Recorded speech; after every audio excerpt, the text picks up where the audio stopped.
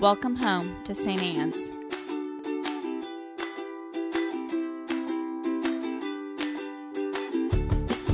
We want you to know that you're welcome to join us at 10 a.m. on Sundays. Please be sure to hit subscribe to receive our sermons. We can't wait to meet you. Isn't it? Mm-hmm. Not because that's intentional, it's just because I happen to have a purple cane because Eric accidentally ordered 2 from Amazon. So it has no actual significance. All right. It is Lent. Oof. It is Lent, and it snuck up on us. Very similar to the way that poor Jesus has the devil sneaking up on him today. So let's talk a little bit about Lent and then a little bit about our gospel, because it really, truly does matter. And I think sometimes we think of sin in the wrong ways, and Jesus is pretty good about breaking that apart for us. So Lent is the 40 days before Easter, though if you look at your calendar, you'll notice it's not exactly 40 days, and that's because Sunday doesn't count. Sunday is always an Easter celebration, and it does not count. So if there's something that you gave up for Lent, here is your loophole. Sundays don't count.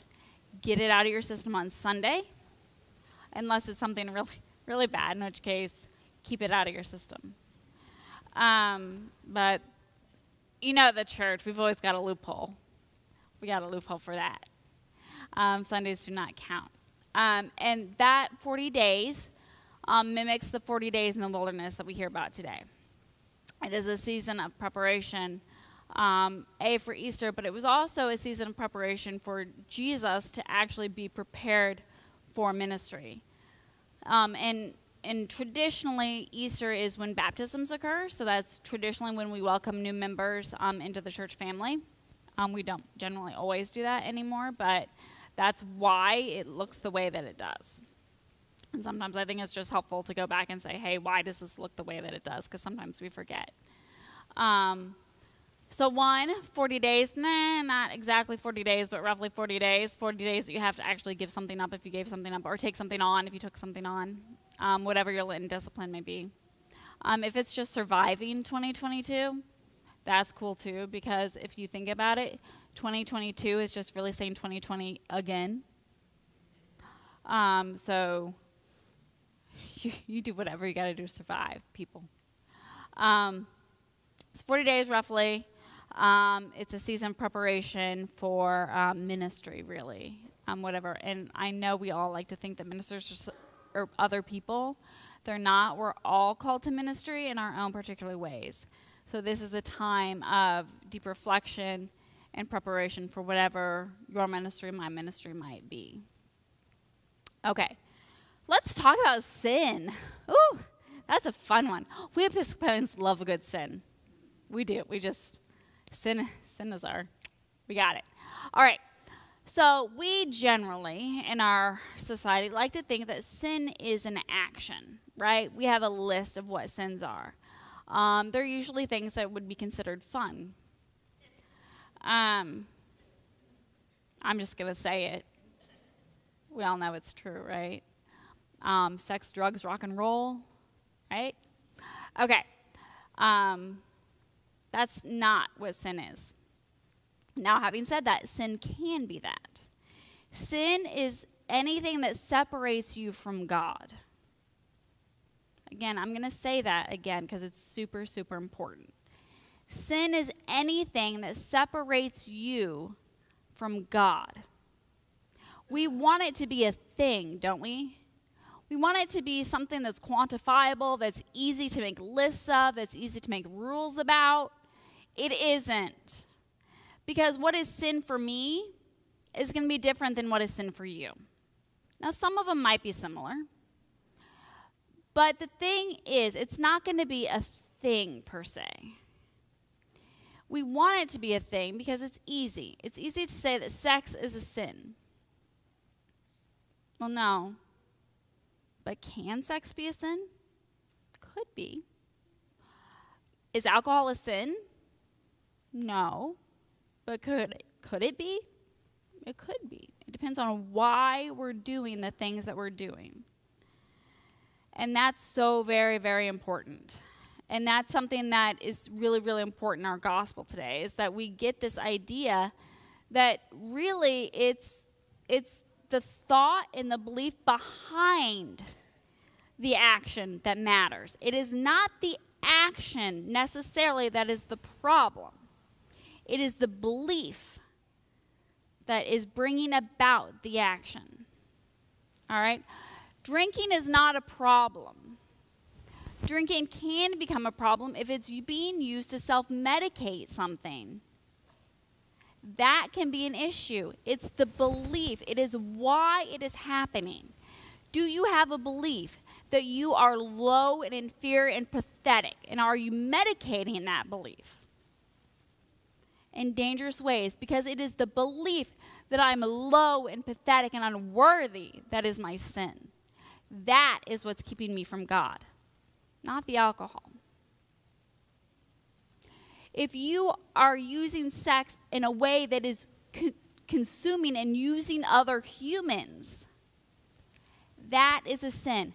Not because sex is a sin, but because our belief that other people are a commodity worth using is a sin.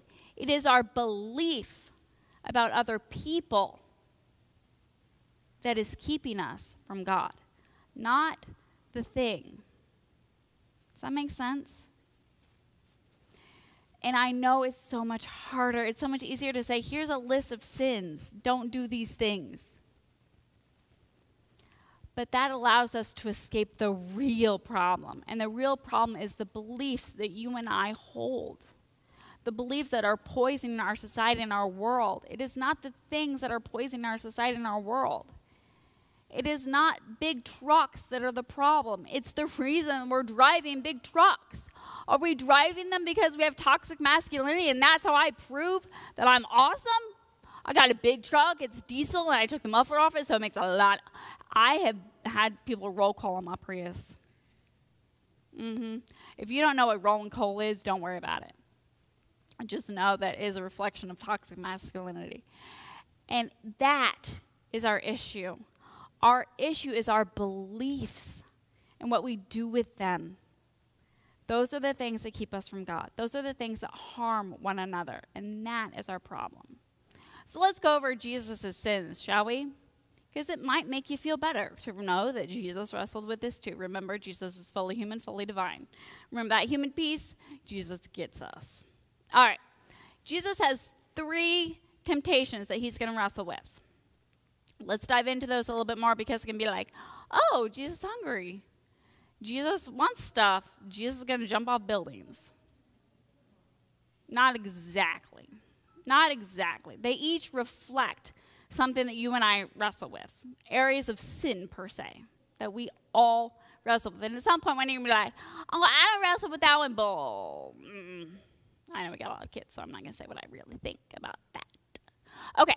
So Jesus' first sin, and depending on the theologian that you go with, some will say that they go up in importance or power, right?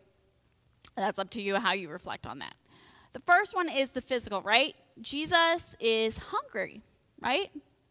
Because, he's been fasting for 40 days. That's a real thrill in the desert. Yeah. So Satan comes up and Satan says, you don't have to be so hungry because you are the Son of God. You could take these rocks over here and you could turn them into bread. You don't have to be hungry. He has the temptation, the physical temptations. You and I all have physical temptations, right? I don't need to list them all out, do I? We all know what they are. And they're not necessarily always bad, right? Eating is not bad. It is not bad for Jesus to eat. It is not bad for your physical desires to be met. That's not a bad thing. In fact, in some situations, it would be a very good thing. All right, so that's our first temptation. Remember, temptations are not necessarily the problem. It's why we're doing them. Okay, so that's our first one. Physical temptations. It's a low-level temptation. Our low-level sins, think about it. Then we get a next one, which is power. Satan says, hey, If you follow me, I'll give you command of it. All this stuff, right? All this area, all these people, all these things. Our second temptation is for power. And it is a universal temptation. So calm it down when we're judging other people about their desire for power. We all got it. We all have the desire for power. And that's not a bad thing. We should all have power over our own lives, right? The power to make decisions for ourselves, the power to impact the world around us. Power is not necessarily a bad thing, right? It's what we do with that and why that desire and that hunger for power exists and what it's being used to feed, right? I want you guys to go out and use your power in the world. That's a good thing. I want you to go out and use power because that is how we impact the world and how we make changes in the world. That's not a bad thing. If the power is used correctly for the good of the world and for the proclamation of the gospel, that's a good thing. It can become a problem, however, right? So just second temptation is the temptation for power. The third, and this is a complicated one. This is one where everyone's like, no, I don't feel that way. Mm-hmm. The third one is the temptation for fame or popularity. And that's if you go up on this highest pinnacle in Jerusalem and you jump and the angels will come and they'll save you. Okay, that's important because literally everyone will see it. Literally everyone will see it. And Jesus will become famous. And his gospel will spread. Do you think Jesus is ever going to feel frustrated that he's sharing the gospel and nobody wants to hear it? Nobody believes him. Nobody cares. Do you think he's ever going to feel frustrated by that? Do you think your priest ever feels frustrated by that? Do you ever feel frustrated by the fact that I'm like out here proclaiming the gospel and everyone's like, oh. Yeah. Okay. So the third temptation is for popularity or fame, to be noticed, to get attention, to feel empowered, right? Again, not necessarily a bad thing. Like, I don't want you to go out and be a social pariah. That's not necessarily a good thing. And be like, I don't care about popularity. Well, you know what? You probably should because we're social animals. So don't go out there being like some sort of sociopath and be like, I don't care about popularity. No. So again, not necessarily a bad thing, right? There's nothing wrong with wanting to be famous or to be popular or to be well-liked or to feel empowered, like you're making an impact on the world, like your presence matters. That's not necessarily a bad thing, right? So can you see how all of these temptations are not necessarily a bad thing? Other important point, stupid Satan can quote scripture. That's important. That's so very, very important because you and I want to think that when sin or temptation come up to our face, we're going to recognize it. It's going to be obvious. It's going to be big and ugly and scary. No. Satan can quote scripture, and that's what really gets Jesus frustrated. He's been pretty good about maintaining all of it so far, right? He's going back and forth with Satan. Oh, but no this, oh, but no that, oh, but no this. And then Satan quotes scripture. And that's when Jesus loses it. He's like, okay, you gots to go. That's important. That is important because we all are going to have these temptations. There's nothing wrong with these temptations. There's nothing wrong with these actions. The problem is the why.